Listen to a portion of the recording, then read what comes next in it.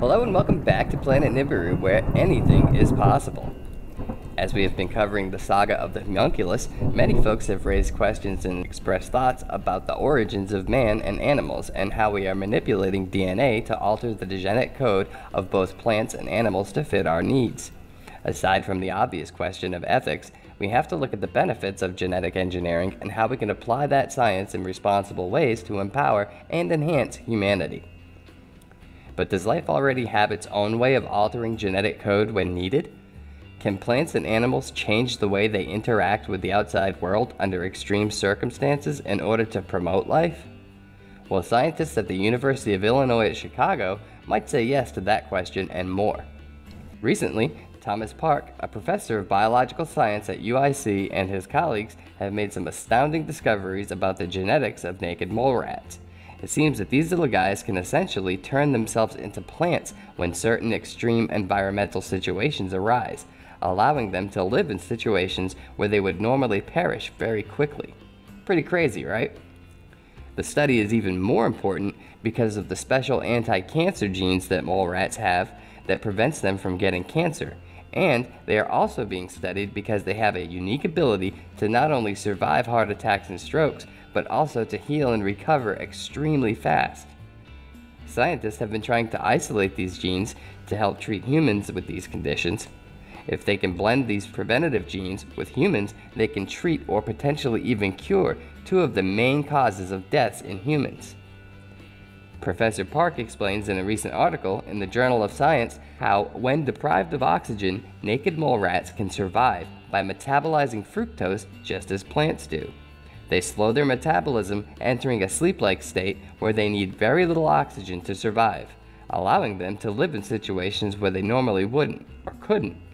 Understanding how the animals do this could lead to treatments for patients suffering a crisis of oxygen deprivation, as in heart attacks and strokes. This is just the latest remarkable discovery about the naked mole rat, a cold-blooded mammal that lives decades longer than other rodents, rarely gets cancer, and doesn't feel many types of pain. Thomas Park, professor of biological sciences at the University of Illinois at Chicago, has led an international team of researchers from UIC, the Max Delbruck Institute of Berlin, and the University of Pretoria in South Africa on this study. He says that in humans, laboratory mice, and all other known mammals, when brain cells are starved of oxygen, they run out of energy and begin to die. But naked mole rats have a backup system. Their brain cells start burning fructose, which produces energy anaerobically through a metabolic pathway that is only used by plants, or so scientists thought. In this new study, the researchers exposed naked mole rats to low oxygen conditions in the laboratory and found that they released large amounts of fructose into the bloodstream. The fructose, the scientists found, was transported into the brain by molecular fructose pumps that in all other mammals are found only on cells of the intestine. For severe oxygen deprivation, the naked mole rats release fructose into the blood, and the brain cells and heart cells are full of fructose pumps and enzymes that can metabolize fructose. This is not seen in any other mammal. It's more associated with the way plants use metabolism. So they have an insect-like social structure and they have a plant-like metabolism. The naked mole rat has simply rearranged some basic building blocks of metabolism to make it super tolerant to low oxygen conditions.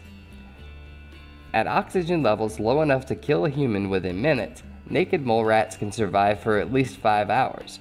They go into a state of suspended animation, reducing their movement and dramatically slowing their pulse and breathing rate to conserve energy. And they begin using fructose until oxygen is again available. The naked mole rat is the only known mammal to use suspended animation to survive oxygen deprivation. The scientists also showed that naked mole rats are protected from another deadly aspect of low oxygen, which is a buildup of fluid in the lungs, called pulmonary edema, that afflicts mountain climbers at high altitude. The scientists think that the naked mole rat's unusual metabolism is an adaptation for living in their oxygen-poor burrows.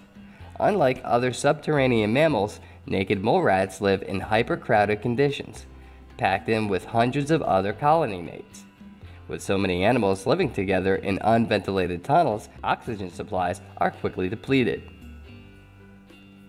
If scientists isolate these genes and deliver new cancer, heart attack, and stroke treatments, the world will not only be a better, brighter place, but it will be one more huge win for science and a huge step towards winning the ultimate battle, the battle with death itself. Immortality has always been a key focus of mankind, and one day we will find the solution. Of course, that will raise more ethical questions, but I believe that when we do find a way to live on forever, each man should make that choice for himself. Until then, we marvel at the advances that science makes in our lives every single day.